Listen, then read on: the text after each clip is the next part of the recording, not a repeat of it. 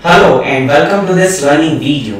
In this learning video, we are going to discuss one of the important topic of differential calculus, namely chain rule. So before we start with this topic, I would like to tell you the application of chain rule. So application of chain rules are in physics, in chemistry, in engineering, as well as being used to study related rates in many disciplines. Now when you think of the chain rule, the thing that comes to your mind is when to use it, right? So when to use this chain rule? The chain rule is used when you have to differentiate function of a function. Alright? So let us see one simple example where you can use the chain rule. For example, f is a function of x and y. If f is a function of x and y and x and y are the function of r and theta, or f is a function of x and y where x is equal to r cos theta and y is equal to r sin theta. Okay, suppose this type of problem is given. So what is the first thing that you need to do is you need to make a chain. Okay, how the chain is made? F is a function of x and y. X and y is a function of f is a function of x and y. X and y are function of r and theta. The very first thing is to establish a chain. Once the chain is established, then finding out the differentiation is not a big deal. Okay, f is a function of xy and xy are the function of r and theta. And suppose you want to find out del f by del r. So if you want to find out the derivative of f with respect to r, then what you need to do is you first need to go from f to x and y and then r, and then f to x and y and then theta, and you can write down the chain rule as del f by del x into del x by del r plus del f by del y into del y by del r. Whatever you have here, that should end in each and every term. Likewise, you can find out del f by del theta with the help of chain rule as del f by del x into del x by del theta plus del f by del y into del y by del theta. Okay, so this is how you can use the chain rule. Okay, if you can make a chain for 2 variables, you can make a chain for 3 variables as well.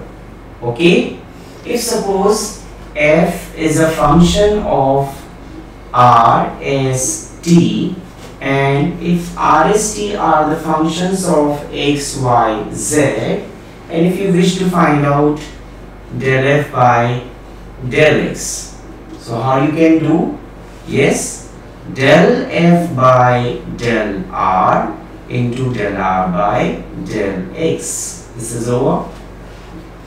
Del f by, what is the next one? S into del s by del x plus del f by del t into del t by del x. Okay, it is like buy one get 3, buy one get 2 offer. Whatever you have written for del f by del x, same you have to write for del f by del y. Keep it as it is, just change this x by y throughout. You will get for del f by del y and likewise for del f by del z. So if this concept is clear, chain rule concept is clear to you, we can take a very first problem on this topic. Okay, so without much ado, let us start with the problem.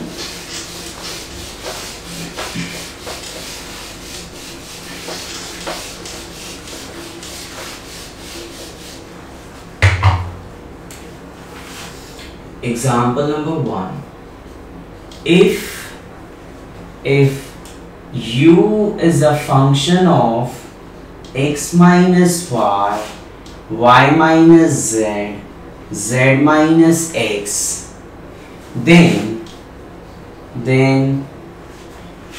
find, then we just write prove, then prove del u by del x plus del u by del y plus del u by del z is equal to 0.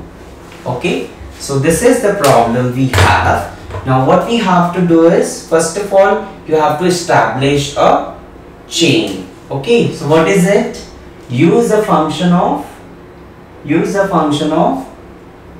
yes. Now this is not a single variable, so I need to keep this as some other variable. So you can write like, say, let r is equal to, say this is to be r, say this is to be s, and say this is to be t. Okay, so this is RST. Now I can establish a chain. What you can do here is, what is the chain now? You can write let u is a function of r s t and RST is a function of x, y, z. Okay, now what do you want? You want del u by del x, del u by del y, del u by del z. Before finding out those things, I would like to find out derivative of r with respect to x, y, z, derivative of s with respect to x, y, z, and derivative of t with respect to x, y, z. So let us find out all those 9 derivatives. What is del r by del x? Does it contain x? Yes. So derivative of x is 1, derivative of y is 0. Del r by del y. Does it contain y? Yes. Derivative of x is 0, derivative of y is 1. So 0 minus 1, that's minus 1. Del r by del z. Is there a term of z? No. So derivative is 0. Del r, sorry, r is over. Now the next variable is s. Function is s. Del s by del x. 0.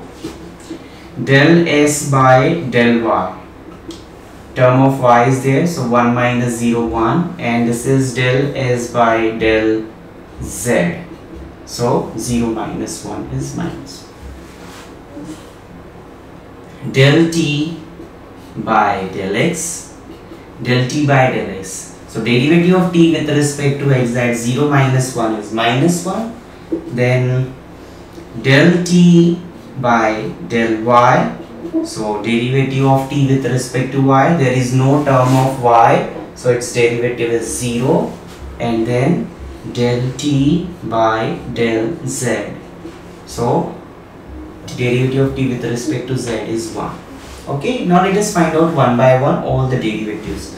So you just need to write down 2 words here. By chain rule,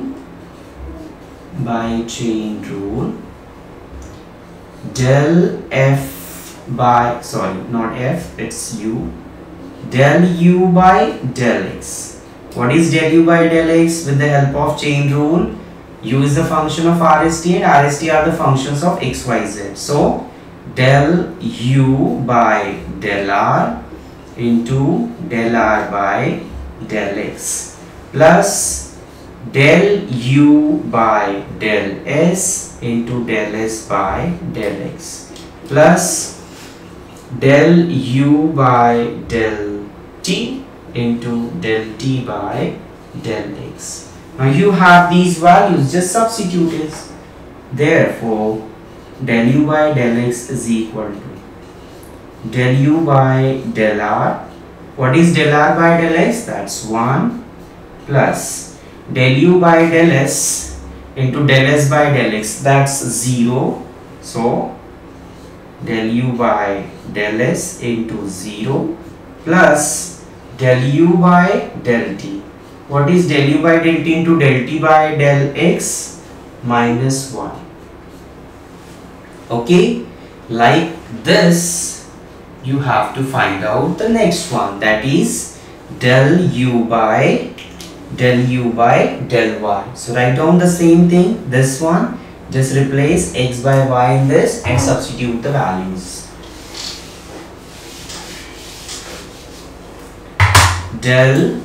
Now del u by del y is del u by del r into del r by del y plus del u by del s into del s by del y plus del u by del t into del t by del y. Now you have the values, just substitute it. So del u by del y is equal to del u by del r. What is del r by del y? That's minus 1 plus, next is del s by del y, that is plus 1, del u by del s into 1 plus del u by del t into del t by del y. Del t by del y is 0. So I think you should not write this term, but for the sake of good understanding I am writing it. Say this is to be 2. And now let us find out the third one. So you remember these derivatives so that I can write it nicely. So also del u by del z is del u by del r into del r by del z plus del u by del s into del s by del z plus del u by del t into del t by del z. Okay, now del u by del z is equal to del u by del r as it is. Now I need r is x minus y with respect to z, derivative 0 plus del u by del s. What is del u by del s? As it is. What is s? S is y minus z and t is z minus x. Okay, and r is x minus y. So derivative of r with respect to z is 0. Derivative of s with respect to z is minus 1.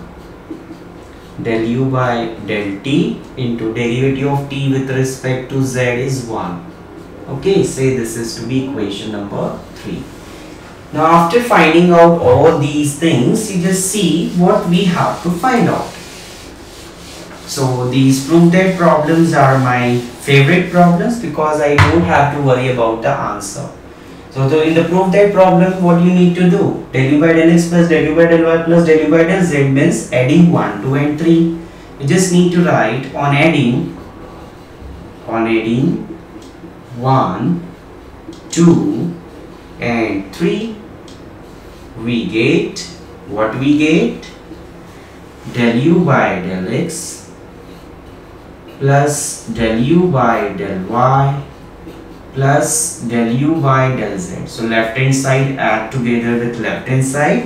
What is here? First one is del u by del r, second term is 0 minus del u by del t. In the second equation what we have? Minus del u by del r plus del u by del s. And in the third term what we have? In the third term, 0 term we are not writing. Okay, so in the third term, where it is? Yes, minus del u by del s plus del u by del t. So when you sum up all these things, you would get the lucky number, my lucky number 0. Del u by del x, del u by del y del u by del z. This completes the problem. So I hope the problem that we have taken is helpful for you, and I hope you have got how to write down the chain rule by making the chain first and then applying the chain rule. So this is what we have in this learning video. In the very next learning video, we are going to take one more problem. Okay, so this is what we have in this learning video. Thank you for watching and enjoy learning mathematics. Thank you.